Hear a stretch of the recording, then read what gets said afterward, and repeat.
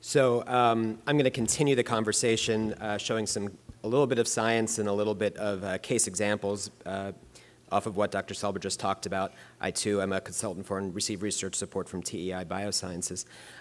So Dr. Selber went into a lot about repair technique, and a lot of this conference is about repair technique, and I think that's of the utmost importance, and we can debate which techniques are better. Dr. Selber also showed some of our recent data about initial mesh strength, and I think it's important to consider that because the initial strength that the patient has when they valsalva, when they wake up, when they're moving, that has to be taken into consideration. And what we found with SurgiMend is that it's not only incredibly strong, but it's actually stronger than most of the synthetic meshes out there.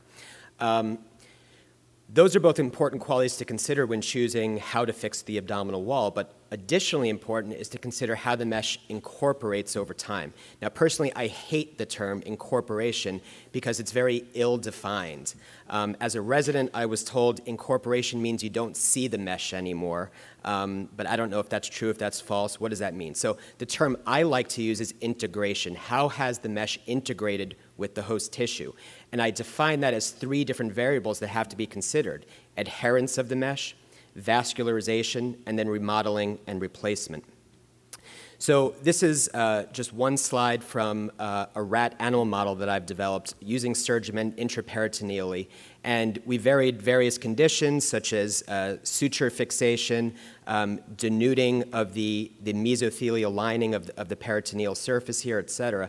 Come back a month later and just look to see what changes. And what you can see is this beautiful vascularization, this vascular penumbra coming from the site of adherence from the suture. And although there's initially just adherence by the suture, eventually you get collagen ingrowth from the host, making it more of a molecular adherence.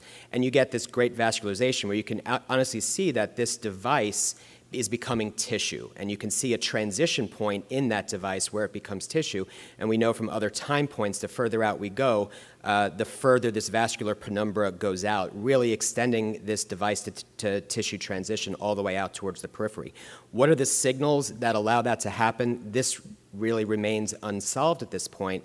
One of the things we know about SurgiMend is that it's a fetal or neonatal, depending on the thickness, dermal matrix, and so there's a higher ratio of type 3 to type 1 collagen.